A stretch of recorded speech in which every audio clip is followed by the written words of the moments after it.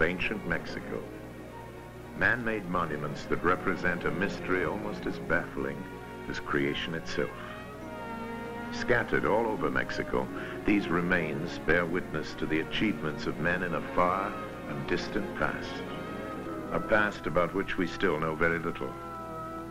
As we travel between just a few of the hundreds of archaeological sites, we can only speculate about their origins, their connection with one another, and what they stood for.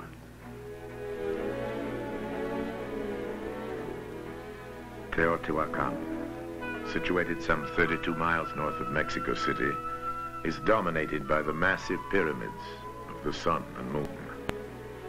Founded over 2,000 years ago by one of Mexico's earliest civilizations, Teotihuacan can lay claim to the title of First City of the Americas. From fragments of poetry which have survived the ages, we know that these pyramids were held in special awe and were revered as the sacred home of the gods.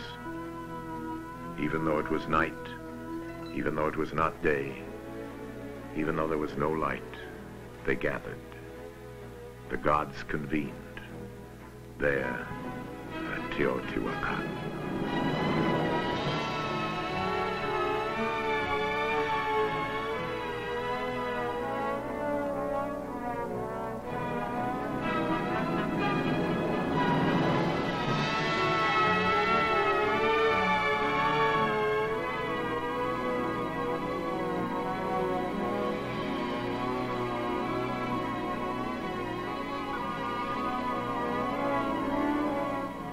600 miles away, perched on the shores of the Caribbean, lies Tulum, one of the first cities sighted by Spanish explorers in 1518. A little before sunset, we perceived in the distance a town so big that the city of Seville could not appear larger or better. There were many houses of stone and a very large tower. Although the Spanish spoke of Tulum as a great city, only these few walls remain, a clear reminder of what has disappeared all over Mexico, perhaps forever.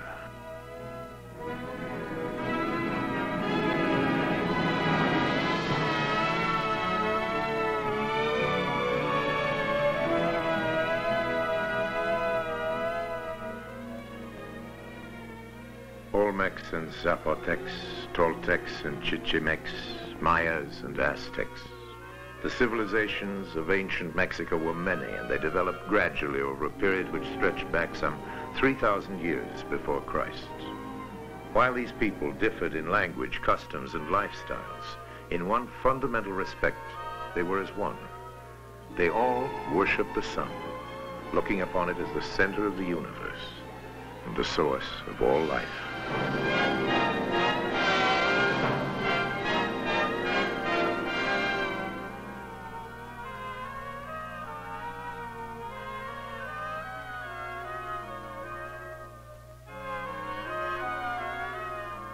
Faces, figures, signs, all trying to communicate their secrets through a dozen centuries.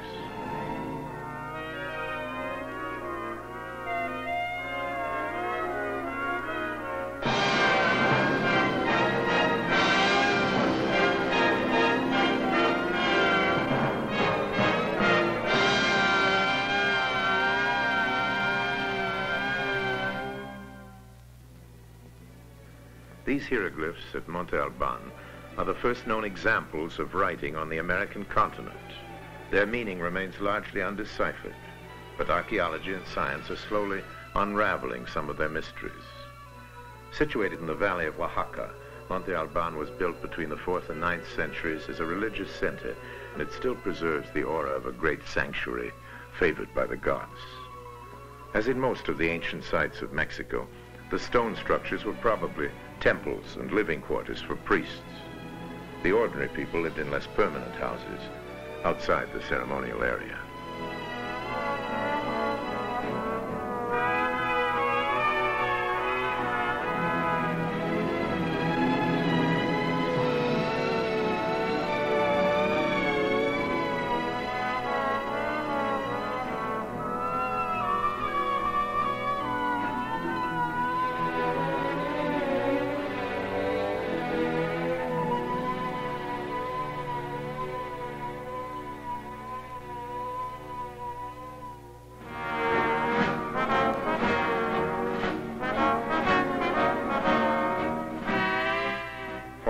William the Conqueror was invading England, the Toltecs from central Mexico were establishing their military superiority in Chichen Itza.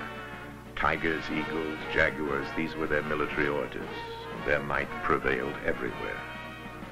The bonfire smokes, shields thunder, god of the ringing bells, the flower of the enemy shudders, eagles and tigers resound.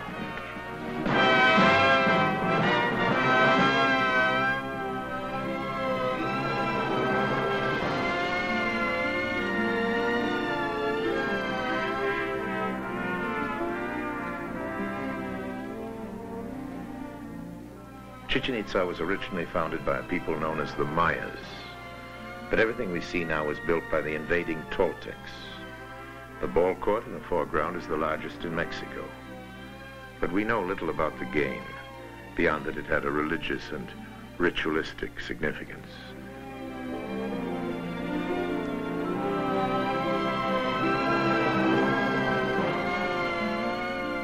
Descended from the primitive hunters who crossed the Bering Straits from Asia, these people built civilizations of such sophistication that the first Europeans to discover them thought that they must have been built by the Greeks, Chinese, or Egyptians.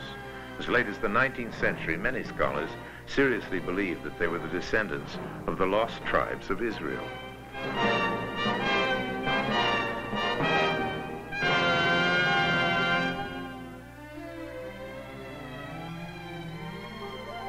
According to legend, this well was the home of the god of rain. From its depths, archaeologists have recovered treasures of gold and jade, as well as fragments of human remains. We have every reason to believe that this was indeed a sacred well, where humans were sacrificed to please the capricious gods.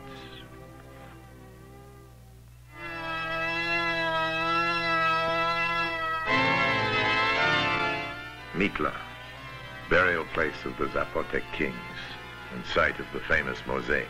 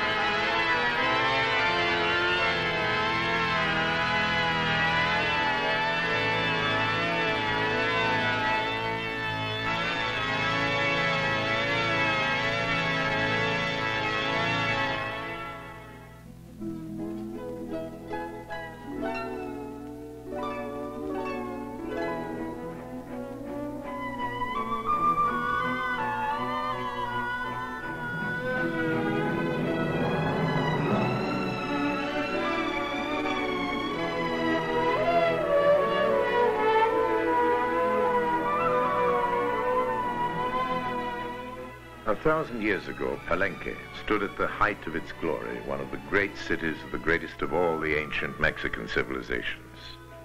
We have a considerable knowledge about the Mayas, and what we know speaks of an extraordinary people, builders, artists, scientists. The Mayas excelled at every form of civilized activity. Between the 4th and 9th centuries, they were undoubtedly the world's leading mathematicians and astronomers. They had calculated the phases of the moon, invented the use of zero, and devised a calendar even more accurate than the one we use today. Yet suddenly, with all their talents and achievements, the Mayas abandoned Palenque and some of their other great centers, leaving them to be enveloped by the encroaching jungle. Whether this exodus was caused by famine, disease, foreign invaders, internal struggles, or a combination of these factors, we cannot tell. It might be important to find out, because the answer to the mystery could help us to avoid the mistakes that destroyed this past civilization.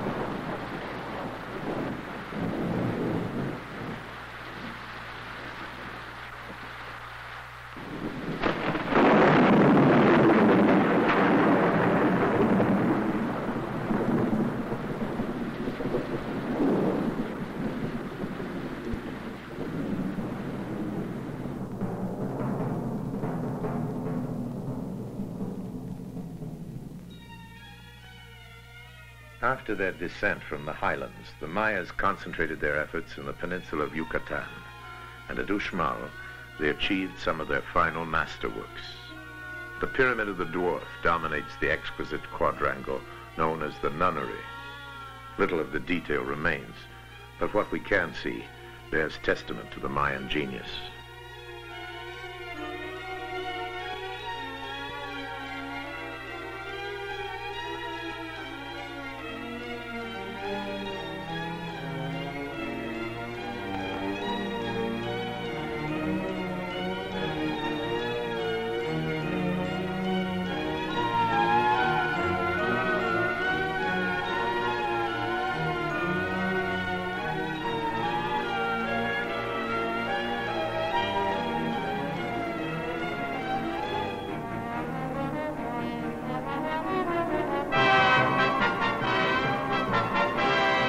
The Governor's Palace is considered by many to be the finest monument in all the Americas, notable both for its exquisite workmanship and superb proportions.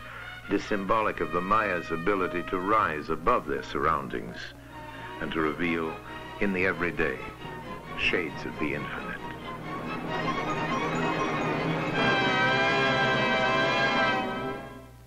Builders, artists, writers, mathematicians, disciples of the stars, travelers in space, measurers of the infinite. These were the civilizations of ancient Mexico.